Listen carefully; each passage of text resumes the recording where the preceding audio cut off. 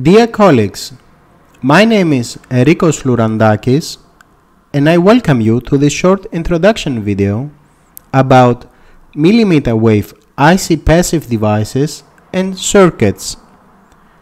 It's actually a journey from lumped to distributed elements. When it comes to IC characterization, we are talking about on-wafer probing and measurements. The Coplanar Probe, as shown here in cross-section, is simply the interface between the coaxial measurement equipment and the planar integrated device under test. In a typical ground signal ground configuration, also called GSG configuration, the AC signal is applied to the signal pad and the coplanar ground pads provide the current return path for this excitation scheme.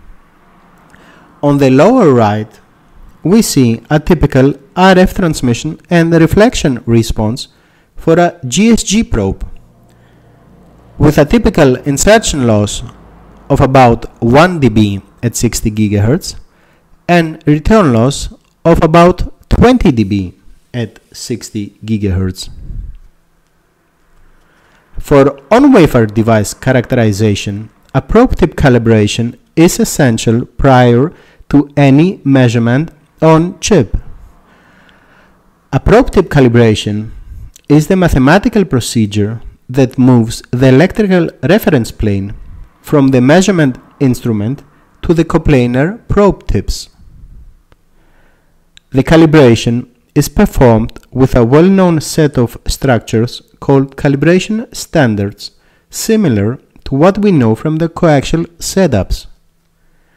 On-wafer standards, as shown here, are planar metal patterns like the open, short, load, and line, which match the probe tip configuration. In our example, a GSG configuration. A variety of probe tip algorithms is available for moving the electrical reference plane to the probe tips. Here we are investigating the LRRM, SOLT, and TRL calibration algorithm.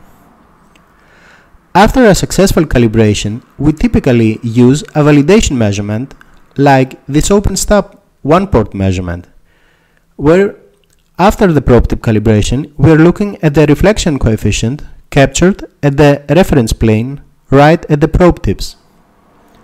As we can see here, the open stop performs as expected since the reflection coefficient is moving inwards in a clockwise direction with increasing frequency, and all shown calibration algorithms yield consistent results.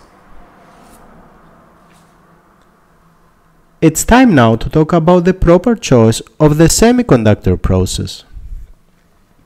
For passive devices, we will focus on the backend of line, also called BEOL, of the semiconductor process. The backend of line consists of multiple metal layers interconnected by vias which are embedded in multiple dielectrics. The entire stack is built above a semiconductor substrate. Here on the left, we see some scaled backend of line cross-sections of various CMOS technologies, starting from 65 nanometer CMOS down to 28 nanometer CMOS. We can easily identify that the number of metal layers, the conductor thickness, and their height from the substrate can vary largely between processes. It is therefore critical to understand the backend of line and the electrical limits imposed on the passive devices. On the right, we see a typical transmission line design for on-wafer probing in GSG configuration at both ports of the transmission line. This design is part of a larger CMOS test chip in 40 nanometer technology. Here we see a parametric transmission line analysis and the associated electrical metrics. On the right, we see typical IC transmission line layouts and their corresponding cross-sections. From left to right, we see various types of transmission lines, like the coplanar waveguide in GSG configuration, where signal and ground planes share the same metal layer. In the middle, we have the coplanar waveguide with an additional ground plane below the signal path. And on the right, the shielded coplanar waveguide, where the lower ground plane is a shield structure rather than a massive ground plane with a solid metal.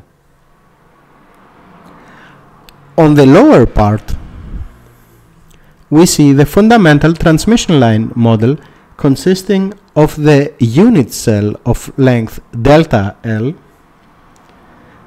with per length metrics such as the series inductance and series resistance, as well as the shunt capacitance and shunt admittance.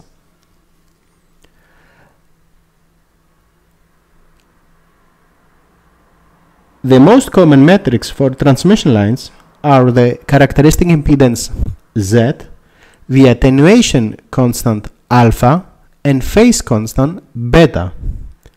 Here, by simple graph analysis, we can show how these transmission line metrics are varied by the circuit elements R, L, C, and G.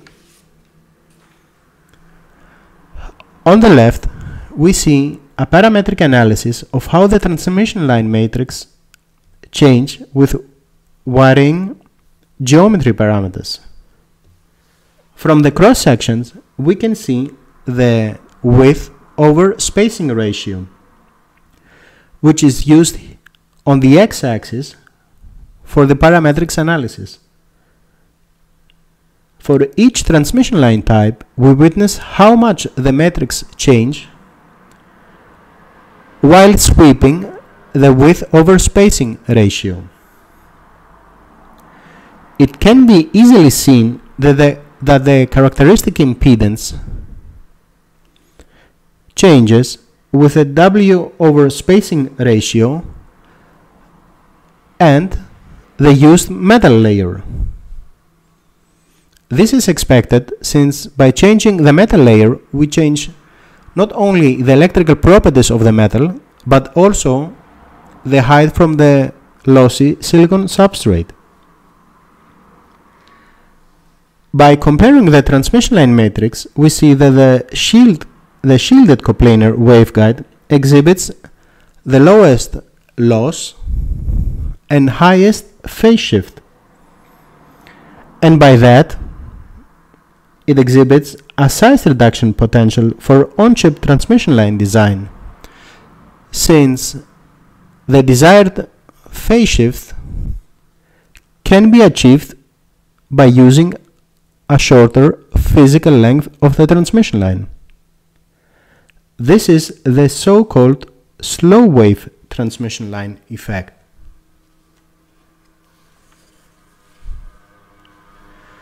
Thank you for your attention. I look forward to introducing you further to the world of millimeter wave IC passive devices and circuits.